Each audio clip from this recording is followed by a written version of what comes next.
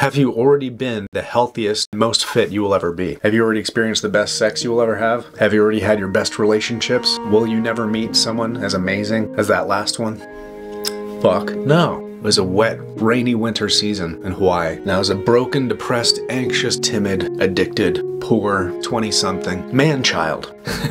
We called it the winter of fire. The guys I was living with were reading all these self-help books. We were hell-bent on finding a vision for our lives, try to figure out a way out. Is there a way that I can just accept how broken I am? Build a parallel life on top of it? Maybe that'll take over? I don't know. But I was trying. This one question came to me as if some wise angel whispered in my ear with striking clarity. Have you already seen your best?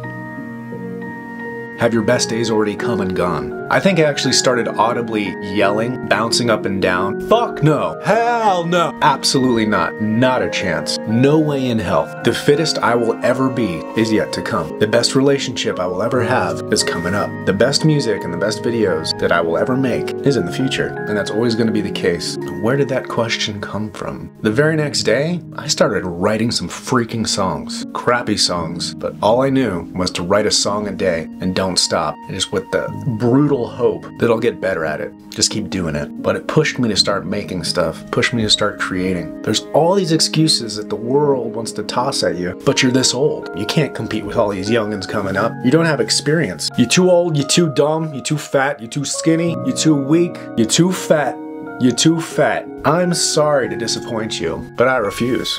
I was thinking back to good old days in high school when I was making music compositions, videos, photographs in the darkroom. I made some pretty cool stuff back then. And then this voice came, why can't your 30s and your 40s and your 50s be way better than the teens and the 20s? It's like you've been lied to. Man, the teens and the 20s, looking back on those, whoa, why would I ever want to go back there? Life's gonna get pretty sweet. As long as this question keeps haunting me. No, I've not seen my best yet. My best is yet to come. Yeah, always.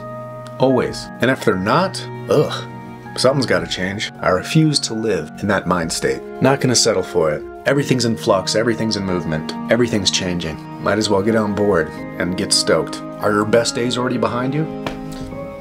No. Don't agree to that. You still got awesome shit to make. So what are you waiting for? Get going.